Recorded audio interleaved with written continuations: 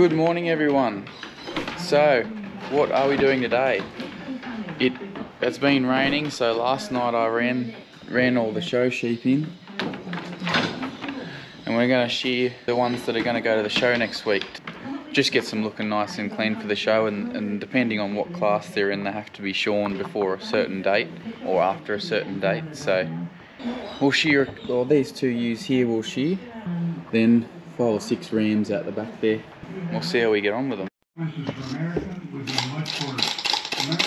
Julie Bishop says the Kremlin has captured Chernobyl in the Second World War. It seems he's threatening power the next federal election. The Queanbeyan Colouring Regional Board, the private members bill drafted by Tasmanian Senator Claire Chandler and Gender Australian. I think this stand's seen a few sheep shorn though. Might be long and I'll be falling through the floor.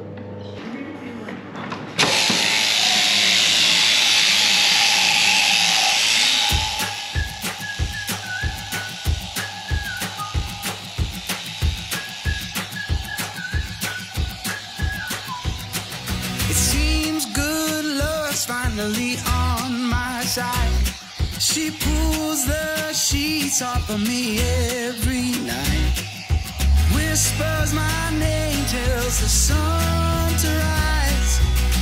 Yeah, she brings me back to life. I got you, honey, and you got me. I got all I could ever need. It's like you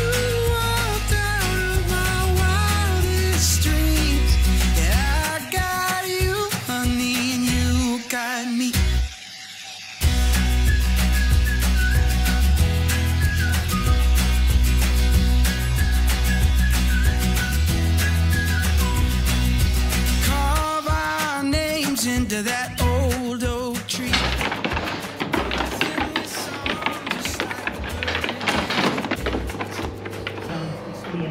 So, what do I mean when I say show sheep, and why do we have them? Another aspect of our farm is our stud stock.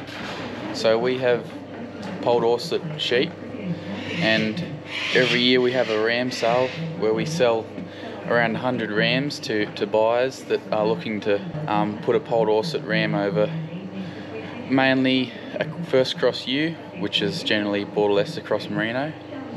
And what we're doing by going to shows is we're showing people our stock and type of sheep that we've got, so that they can then make a decision based on what they want, whether they want to come to our sale and buy some of our blood or not.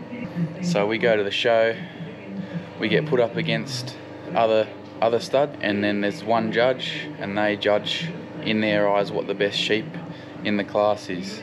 Judges can vary a little bit on what they want, but there is a set of standard breeding specifications that generally you follow on what determines what a good sheep is. What a good polled Orset ewe is. It's different for every breed, obviously, because polled Orsets are meat sheep, so their prime purpose is for meat. There's not really a lot of value in their wool, or hardly any really, and therefore their breed specifications are going to be different to a merino, which is, it used to be 100% judged on their wool, but I think these days it's 90% wool and 10% body structure.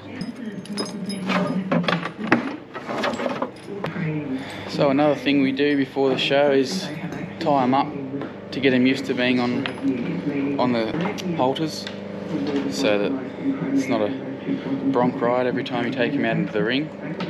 So I'm just going to tie these two ewes up while we shear a couple of other rams, and then we'll do the same with the rams.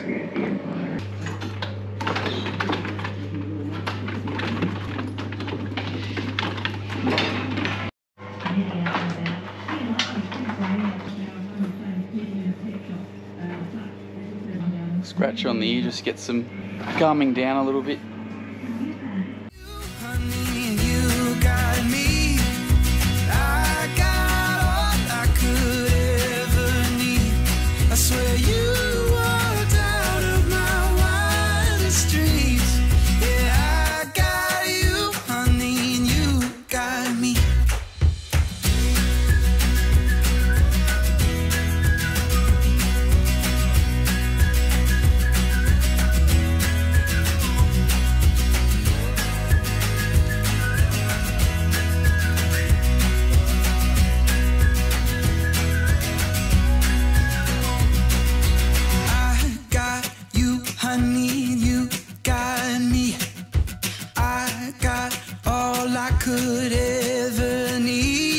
It's like you walked out of my wildest dreams. Yeah, I got you, honey, and you got me. Yeah, I got you, honey, and you got me. Yeah, I got all I could. So I'm just gonna see what Dad thinks about this fella. Whether he's got a pretty good coat of wool on him. So I'm just wondering whether I do leave him and trim him up a little bit. Because yeah, at the shows there's woolly classes and there's bare shorn classes. A pair as well, which I think will be those two. And then this fella will just go in a class on his own. I think he's the best sheep. He's my favourite, I think. No, sorry, this fella.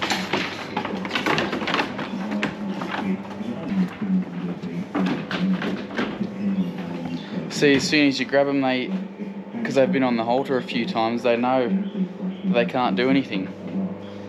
So he's just standing there.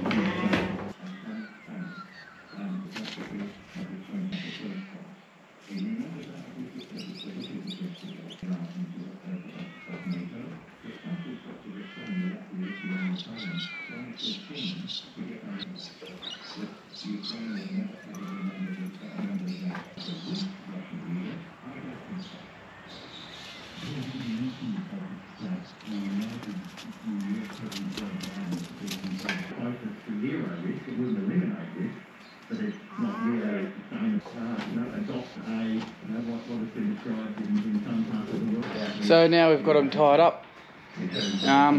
Just like to go along and touch them, be a bit rougher with them, get them used to being handled. Because what the judge will do, he'll check their teeth, feel their ears, come through their shoulders, feel their loin, down the back, and then they'll feel their balls. So it's good practice just to get them used to being touched, get them desensitized.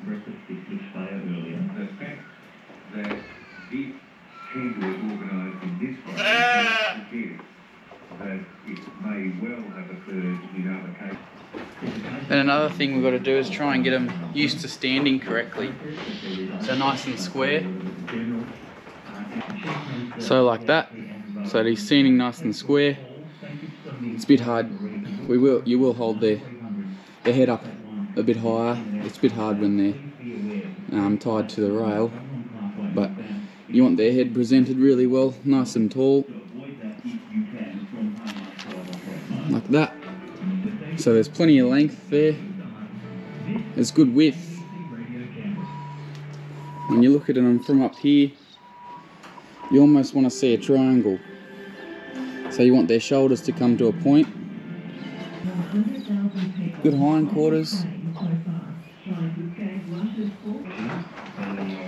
So this stuff on their backs doesn't look real good now, but it's just, I think, because you notice the ewes don't have anything on their back, any dirt or anything. I think it's because there's a fallen down tree in their paddock and they sit under that most of the day, and so I think it's the branch rubbing on their back and causing dirt and sap to go onto their backs. So with a bit of rain on it this week, though, it'll clean up and it'll be gone before the show. Alrighty, so I just left them for 15 minutes just to get them relaxed and get them used to it. So we'll just let them off now. And it's just started raining, but we can send them back to their paddocks, and I'll give them a bucket of feed and they can go on with their day, whatever they get up to. So I just like to take the halter off them at the last minute, keep hold of them, and then when they're relaxed, just let them go slowly, so that their last experience of the halter on is not a bad one. They're not trying to get away and pull away and then take off.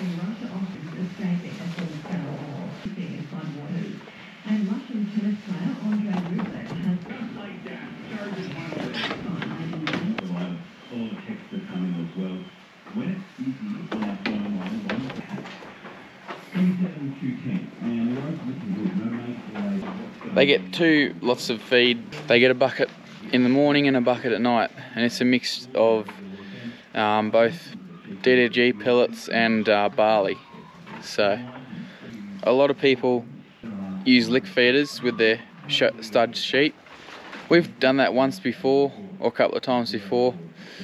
I don't know, I do like giving a bucket in the morning and at night, just so that then you know that if one's not eating, or you know exactly how much they're eating every day. If it's all gone in the afternoon or in the morning, you know that they're getting enough, and you can either up the rate, or as opposed to on the lick feeder, there might be 5 or 6 that are pigging themselves, and then 1 or 2 that aren't eating at all. It just, at least this way, you know that they're all eating, or if one's not, you have to look at them twice a day, so you can see if one's foot sore or sick, or yeah, I just don't know. Because then the advantage of the lick feeder is they can eat as much as they want when they want.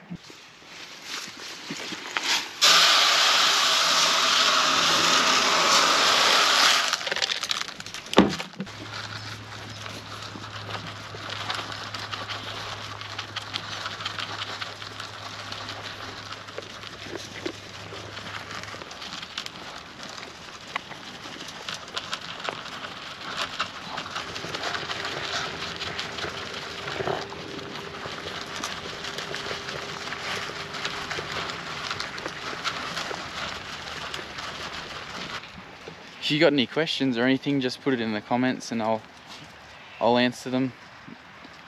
Whether it's on, the purpose of the polled horses as a breed, or just anything really. If you want to know anything, just put it down there and I'll answer them. Hope you enjoyed it. Maybe you learned something. Bit of an insight into the stud side of our farm. So we'll go to a couple of shows this year, hopefully. We haven't been in a couple of years. 1, because of COVID, and 2, because I've been busy with a few other things. So, but I'm keen to, now that I'm back from uni, I'm keen to go back to a few more shows. Bit of a wet day today.